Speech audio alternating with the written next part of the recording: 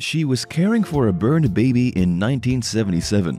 She wasn't expecting this 38 years later. This is the story of a nurse that cared for a burned baby in 1977. Then, 38 years later, something unexpected happened. This story makes me cry every time I hear it. Let me tell you how it went. Amanda Scarpinati. In 1977, Amanda Scarpinati, who was then just 3 months old, suffered a terrible accident. As a little baby, she rolled off the couch and into a boiling hot steam vaporizer. The incident was devastating and severely burned her little body. Melted, mentholated ointment scalded her skin and damaged her tissues. It was a disaster, and an ambulance was called immediately to take her to the hospital. Everyone feared for her life. The nearest facility was the Albany Medical Center, where she would meet the woman that would be in her dreams for the rest of her life. But she didn't know that yet. She didn't know anything yet as a 3-month-old baby, only that her body hurt intensely and something had gone terribly wrong. Amanda had to be treated for third-degree burns all over her little body, the worst damage on her arms and head. The medical staff in the hospital did everything in their power to make the little infant comfortable, and Amanda had to stay interned a couple of weeks to be monitored and have her bandages carefully renewed every few days. The biggest risk was infection, but luckily she pulled through and was able to be released eventually. But this was only the beginning of a painful journey for little Amanda. The burns had caused permanent damage and severe scarring on her little body, and she would have to learn to live with this now. Her parents, in the meantime, received a message from the hospital. During Amanda's treatments, photos had been taken of her and a nurse together, and these photos were now selected to adorn the cover and inlays of the Albany Medical Center's annual report. They were sent copies of the report, and when Amanda was old enough, they showed her the images and told her the story of how her body had become so damaged. Amanda was fascinated by the photos and looked at them often. She saw herself as a tiny baby, wrapped in bandages, in the arms of a nurse that lovingly held her. In none of the pictures she was crying, although she must have been in severe pain, and it seemed that she was very comfortable in the arms of this unidentified woman. Who was she?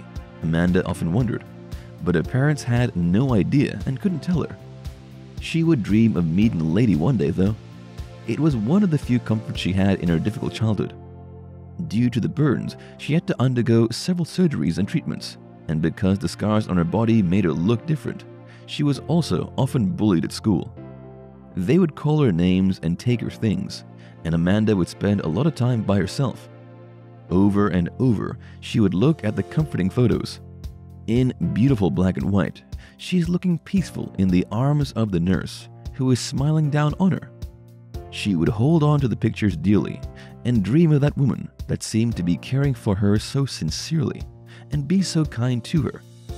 She would even talk to the woman, tell her her troubles and worries, explain her sadness about the bullying, without any idea what was even her name.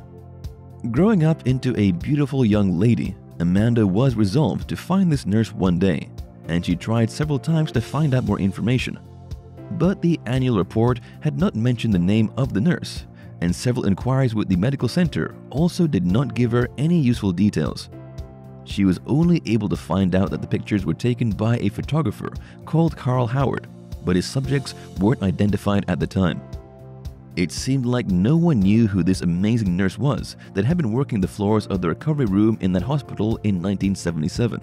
Amanda would have given anything to meet her, though, and thank her for showing her such loving care and tenderness when she needed it the most. Something in her made her want to meet this person so badly. With the passing years, the knowledge of the nurse's identity may have gotten buried further and further.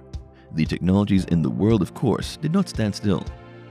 Around 2015, a friend who knew about Amanda's wish to meet her mystery nurse urged her to try again and to use social media this time. Amanda realized that Facebook might indeed be just the tool for her to complete her mission. By now, she was 38 years old and living in Athens, 25 miles south of Albany, where she worked as a human resources manager. Amanda carefully took out the photos that were so dear to her, scanned them, and uploaded them to Facebook. She created a post and asked people to share it far and wide. Amanda hoped that online the post would reach the right person, someone that had any information on her, or was perhaps even able to identify the woman in the pictures.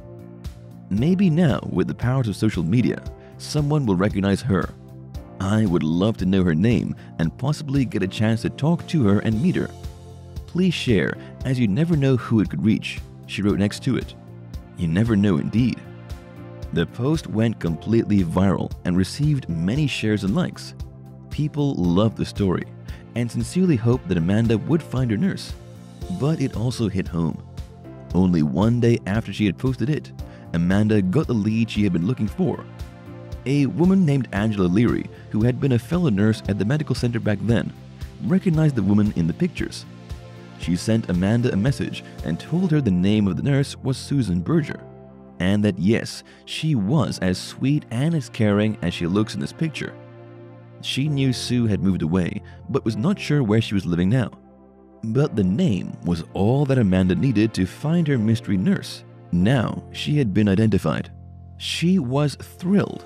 After a search of more than 20 years and 38 years after it had all happened, it had now taken only 24 measly hours to find out who the woman was. If only she had thought of this sooner. But Amanda could not have been happier. She had a name and a connection, and soon enough, she was able to get her hands on Sue Berger's phone number. Sue had been 21 years old when the photos were taken and had just come out of college. Amanda happened to have been one of her very first patients and definitely touched Sue's heart. Sue remembered the little burn baby as very peaceful, she said.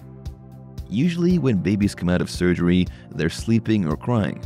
She was just so calm and trusting. It was amazing.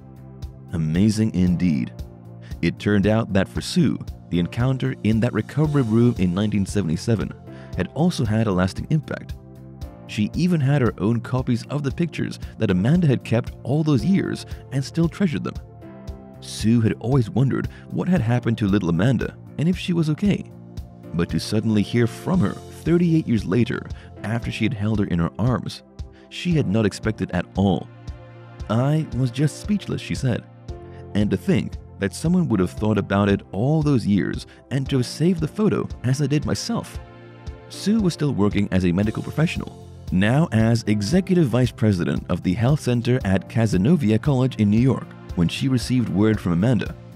The first phone call between the two was incredibly emotional, and Sue mentioned that it was so good to hear her voice and have her explain emotionally where she was coming from. Of course, they had to meet in person as well.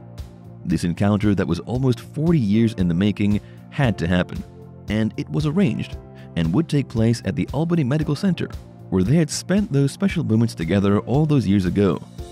The media would also be there. Surely they couldn't pass up on covering such a touching story. Amanda was nervous leading up to the event, and when she finally saw Sue, she could not contain her tears. The emotion I felt I wasn't prepared for when I saw her, she stated, and after a long and heartfelt embrace between the two, Amanda said it felt like hugging a mom to her. "Oh my God, you're real!" she exclaimed, and she felt so incredibly happy that she was able to thank Sue in person for the care and love she had shown her as a little baby. She had been waiting for this moment for so long, and along the way had almost given up hope it would actually happen one day. But here it was. Her deepest wish had come true, and she was able to look at that amazingly loving nurse in the eyes now and express her gratitude. Sue was also immensely touched and so pleased to see that Amanda had grown up into a beautiful young woman and that she was okay. Sue said that she is perhaps even happier about the reunion than Amanda. "I don't know how many nurses would be lucky enough to have something like this happen, to have someone remember you all that time," she stated. "I feel privileged to be the one to represent all the nurses who cared for her over the years. If any scarring still remains on Amanda's body, it really is hardly visible at first glance, and she looks stunning. If you look close enough, you can see the resemblance between that tiny baby wrapped in white bandages and the beautiful woman standing on stage next to her hero nurse." When asked if this meeting is perhaps the beginning of a long friendship between the two, Amanda said, "It already has been a lifelong friendship. She just didn't know." Give this video a thumbs up if you are also happy Amanda was able to make her wish come true. And tell us the story of when you have ever used social media to trace down a person you once knew.